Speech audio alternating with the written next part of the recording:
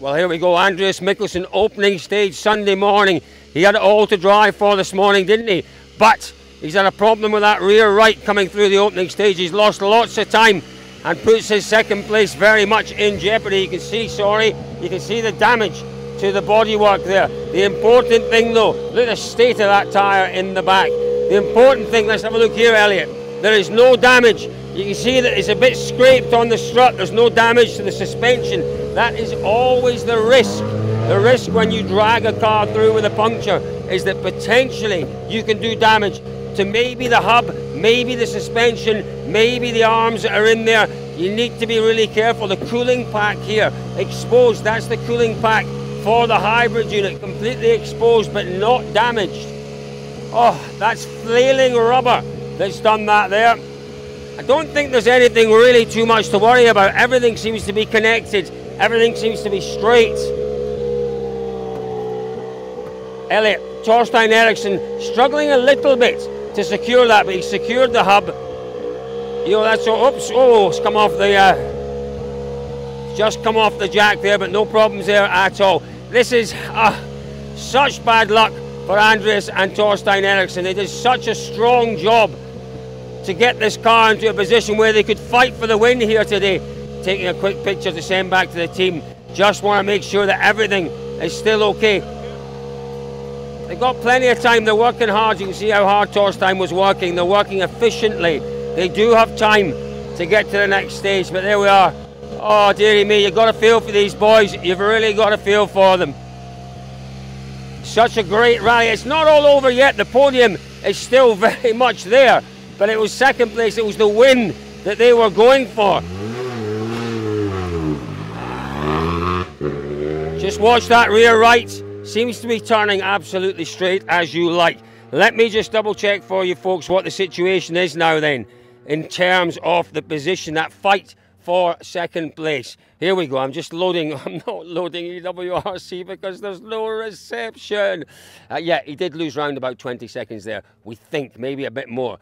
Double check EWRC results. You can check what it means with 3 more stages to go. But Andreas Mikkelsen, oh, all that talk about potentially fighting for the win, out of the window now. It's that battle with Elfyn Evans for second place that might just be getting a little bit interesting, a little bit juicy out there this morning. You got to feel for the boys, don't you? But as who told us this morning? I think it was young Solberg. If you have a look at our morning video, young Solberg said the risk of puncture in this loop of stages is the highest of the whole weekend. How right was he? Josh, we've been watching your progress this weekend, really enjoying your progress this weekend. It's Sunday morning. You've completed the first stage of the morning, but that doesn't tell the story. The car is sitting behind us with some considerable damage. Just what's happened there?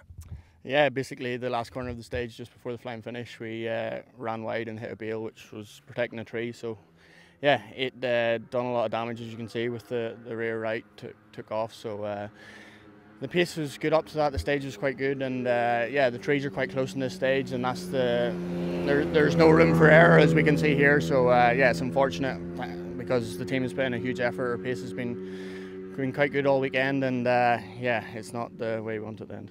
So you say you ran wide. Was the pace note right? Was there a little bit too much speed into the corner? What caused you to run wide? Yeah, I would say the pace note was right. It was just a bit too much speed. Yeah, trying to get over the finish line, which was on the corner. So yeah, it's something we need to look at, need to learn from, and go forward.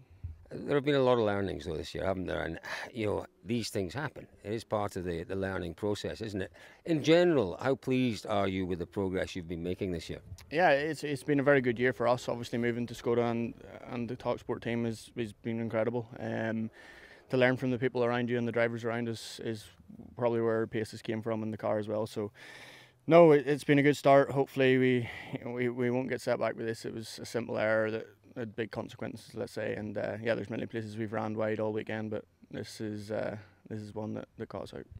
And when you're taking that pace to the level of the likes of Solberg and Pyrie and others, the level of risk clearly increases, doesn't it? You can't afford to give yourself margins out there when you're trying to compete at that level, and that's the inevitable consequence at times. Yeah, that's the thing. It's a big pace. It's fast people around, and everyone's taking these not, let's say, chances. It's just the pace. It's what it is, and Yeah, okay, it was a good weekend up until now, but we still have to learn from it and don't make it happen again. Absolutely, Josh. We've been impressed by the progress. It is all part and parcel of the game. Learn from it, move on, and we'll see you at the next one. Thank you very much.